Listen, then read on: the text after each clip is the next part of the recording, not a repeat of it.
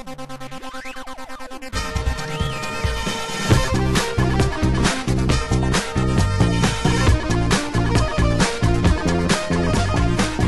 guys, welcome back. This is Matt Chat 120, featuring part 2 of my interview with the adventure game maestro, Josh Mandel.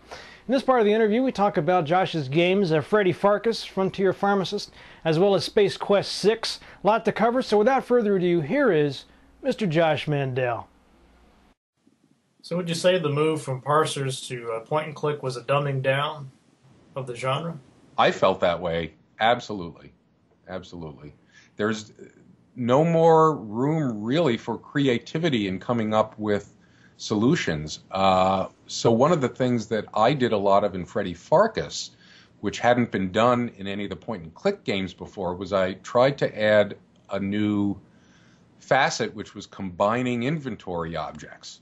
And all of a sudden, you had a lot more possibilities, a lot more ways for the player to go, well, maybe if I do this with this, that will work. So I did a ton of that in Freddy Pharkus, and I think that helped somewhat introduce the opportunity for creativity on the player's part in solving puzzles.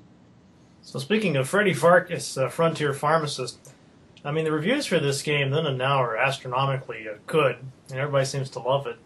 1993, I saw one description of it as the, quote, blazing saddles of computer games.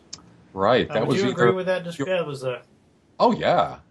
Yeah. It was a computer gaming world, I think. That was either, it might have been Newsweek. I remember Newsweek had a little blurb about Freddy Pharkus, just like one paragraph or something.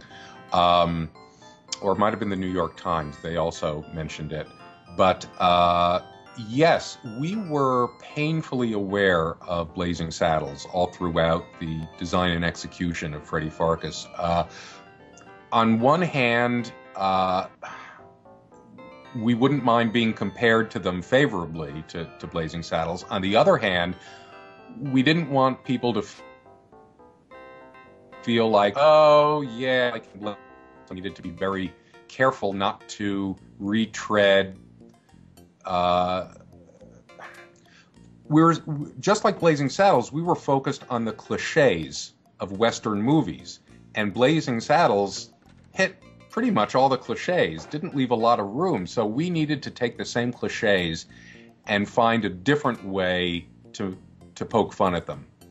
And I think we largely succeeded. I don't think anyone played it and said, "Oh, it was too much like Blazing Saddles." We never got that. So I think we succeeded. So you co-wrote that game with Al Lowe. Right. I've interviewed him before. He's a really funny, laid-back guy. I was just wondering, what's it like? What was it like working with him on that game? He was funny and laid back most of the time. Sierra had a very well-developed star system where they would take new designers like myself or Bruce Balfour or Jane Jensen or Lorelei Shannon. They would have us do a game with one of the named designers, and then they would promote the game as being primarily from the named designer, because that way they could train a new designer but not worry about losing sales, because they said, well, it's the new game from Lorelei Shannon, and everyone goes, I don't think I've ever heard of her. So it would say the new game from Roberta Williams, but Lorelei would co-design it, or Jane, or so on. Al was going to be the name designer for Freddy Pharkus, and he did do the first design. It changed a lot between the first design and what was eventually released, and I ended up adding an entire act to it, basically worth of puzzles, and doing most of the writing. But he was extremely giving when it came to my saying, I would like to try to do this, or I would like to try to accomplish that. If I could justify what I wanted to try in some way, if I could demonstrate that I thought it would be funny or people would love it, he would say, go for it. So he was very open. He didn't want to do the ballad at the beginning with the bouncing ball. He thought that was a little cockamamie, and from a programming standpoint, it was cockamamie. It took the programmers a long time to figure out how to get the bouncing ball to synchronize with the music. But we tried it in the demo, and it worked out really well. So we ended up doing it in the full game, and I have no complaints about any ideas of mine that he tossed out. The one thing I wanted to do that he disagreed with was that I wanted it a little cleaner.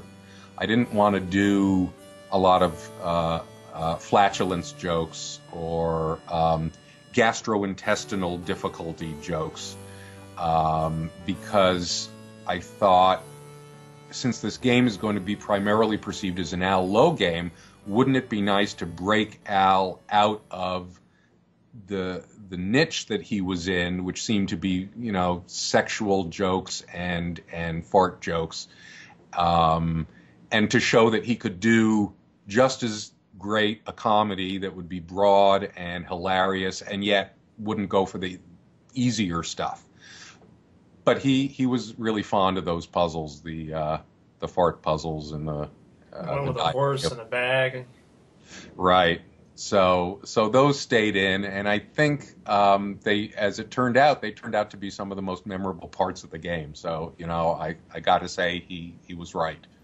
One of the things I remember Al talking about was he never knew if the jokes that he put in the game would be funny, because he'd look at them again and again and again, and he never knew what to expect. Did you have that same problem?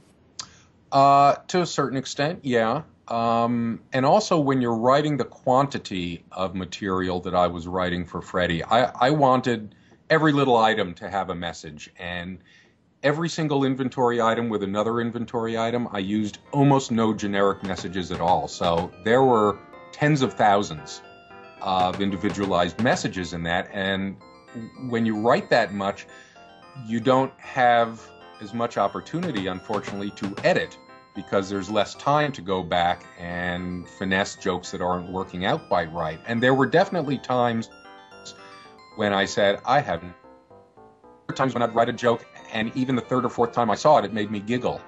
And then I would say, well, I still don't know if anyone else is going to find this funny, but I think it's funny, so it's going in. You have to have some trust in your own instincts, and I think Al has that trust in his own instincts. I was reading that there was sort of strange that some of the jokes that were on the floppy disk version were not included in the CD-ROM version. That just seems really bizarre to me. What happened there? I was starting work on, I think it was Space Quest 6, when they finally decided to do a CD version of Freddy. With most of the CD versions, it was known at the time of development that they'd be doing a CD version. But with Freddy, they wanted to wait and see what the sales would be, because it was a brand new series. So it was like a year after the game was released that they decided to start on the CD version, and I wasn't available to work on it. Al was.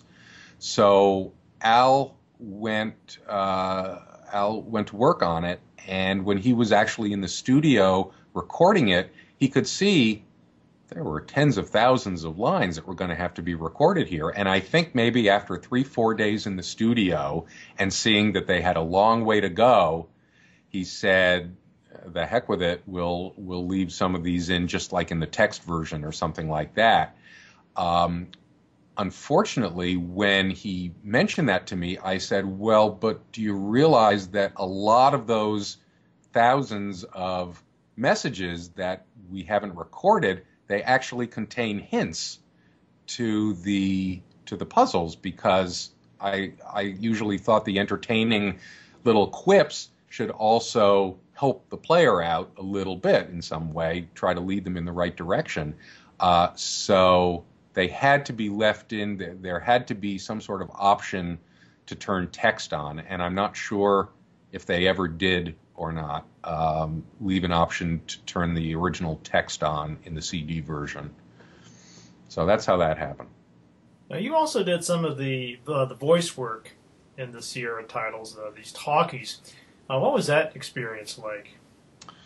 Well, it was great. I mean, I loved the opportunity. I'd done a lot of acting. I'd been classically trained. I had done voiceovers on some of the commercials that I had done while in advertising. And I saw this as a great opportunity, and I couldn't believe that they weren't hiring outside professionals. But then again, we were in Oakhurst, and the nearest town of any size was Fresno, 45 minutes away. And plus there was a great deal new expense in creating the CD games with the sound studios and so on. So the first one I think I did was probably King's Quest V, and Roberta and Mark Siebert directed that, and they wanted King Graham to always be buff. That was like the line, keep him buff. So when I would try to make him tired or make him anxious or make him scared or something like that, they'd say, no, it's King Graham. King Graham is never scared. He's never tired. He's always buff. So that's why that performance came out, in retrospect, I think very one-dimensional. And I've always regretted that it came out that way, but I tried at the time. But then we started doing other talkies too. I did the Monolith Burger manager, Jones in the Fast Lane. I loved doing the voice stuff, and I always look forward to the opportunity. And I did a lot on Lorabo too, with Bruce, who was very open to trying new and interesting things with the voices. And of course, he ended up marrying the woman who was the voice of Laura Bow. Do you think it hurt some of those games that they didn't get professional voice actors? Well, I think it hurt them in reviews. I don't know if it hurt them in terms of sales or memorability, but it was certainly one area. I mean, the Sierra games were always so much more technologically advanced than most of the competition. It was a shame to have voices that were not up to the other production values that the games had. That was a shame, but I also understand why it was done that way, because these were enormous new expenses, and the price of the games wasn't higher, but the cost to us to produce the games was much, much higher. So, we tried it, and eventually we went with the professionals. We didn't have the advantage that, say, Lucas had with having their own studios, and it was what it was, and it was a sort of a necessary path, I think. I've always been sort of curious what it was like with the Lucasfilm guys as a competition. Did you play those games and see what they were like? Oh yeah, I love their games. I thought that their games were generally a lot tighter in terms of programming, and I say that not to anger any of the programmers at Sierra, who I thought did a spectacular job turning out dozens and dozens and dozens of games, but I sort of resented Lucas because whereas their games were tighter from a programming standpoint and often from a design standpoint too, I thought, well, they have the luxury. They have a lot more money because of, I don't know, that movie, that science fiction movie or two that Lucas made. They have their own studios, and they only turn out one game like every 6 months, even less than that sometimes. So I thought, well, gee, if we had that kind of luxury to work on a game, to only release one game or 2 games a year, our games could be that tight too. But I loved their games. I really looked up to their designers, and their designs were solid. The voice work was great. I thought the world of them. And I never really got the sense that anyone at Sierra didn't like them, didn't like Lucas games or anything like that. I think we all felt the same way, that we turn out some great stuff. So do they.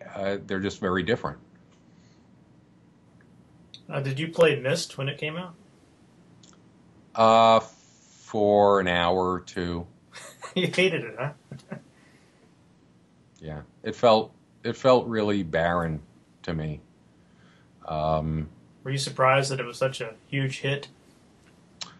Uh, yeah, I think I was. I was a little disappointed. I think a lot of us were that a game could be such a huge hit and yet offer uh, relatively little interaction. It kind of gives you the feeling that you're hitting your head against a wall when you're knocking yourself out to create fascinating characters and explore new genres, and yet here's a game with no other characters in it, and no real responses, and boy, that one's taken off. Yeah, I was jealous.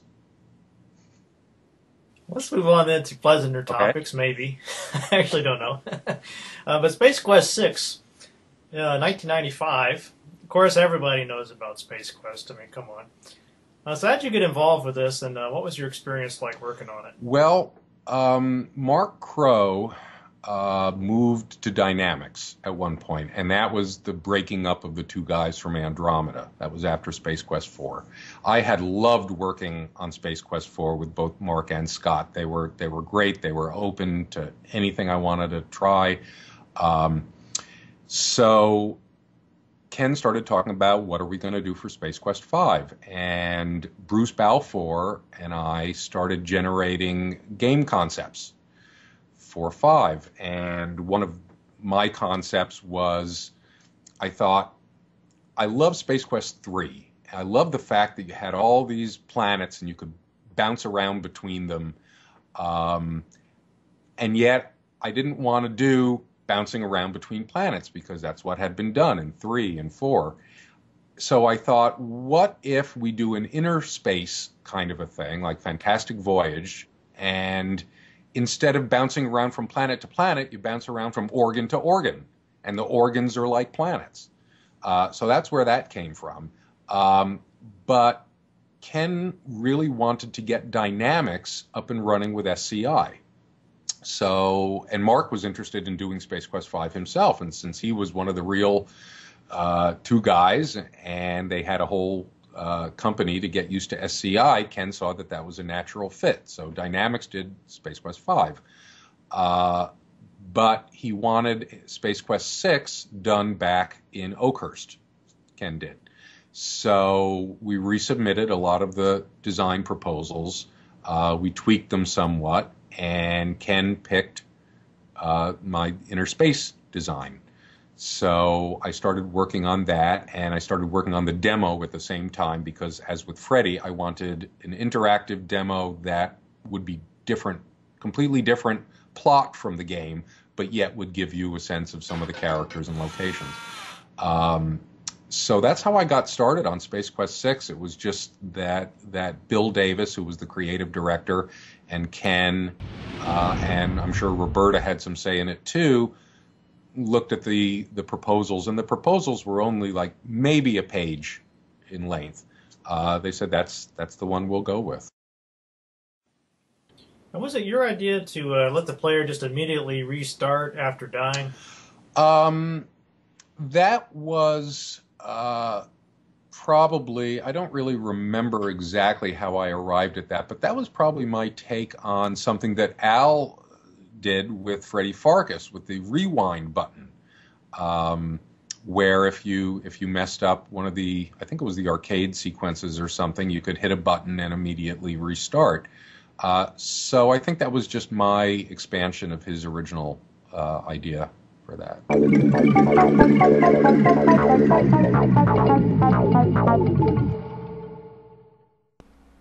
And that's all for this week's episode. Hope you guys enjoyed that. Now I'm going to be taking a break this week, next weekend. I'll be traveling to Madison, South Dakota to present at a academic conference there. So unless you're a student at Dakota State or in the area, it's going to be 2 weeks. So sorry about that, guys. The good news is you can keep yourself occupied by going to GOG.com and downloading Space Quest 4 through 6 all in a nice collection for only $10. And I'll post my referral link to that in the show notes. If you do want the games, please use my link.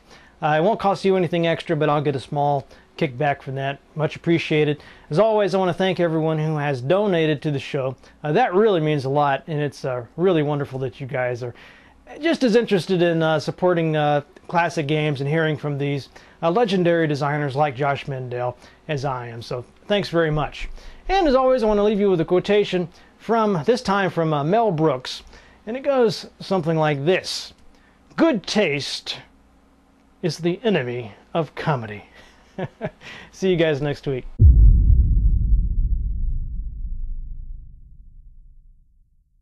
You guys like Italian? No. Yes. Yeah, No. no. Yes. No. Yes. I love Italian. And so do you.